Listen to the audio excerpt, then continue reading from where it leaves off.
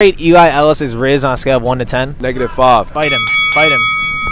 All right, I'm here with Eli Ellis from the City Reapers and Naz Cunningham from the Cold Hearts. What do you have to say to the Cold Hearts? You know, man, I wish them good luck, man. It's going to be a tough game. Can you just say F the Cold Hearts? What do you think about the City Reapers? Talentless. Do you think the Thompson twins are talentless? Who? The Thompson twins. You got a picture of who that is?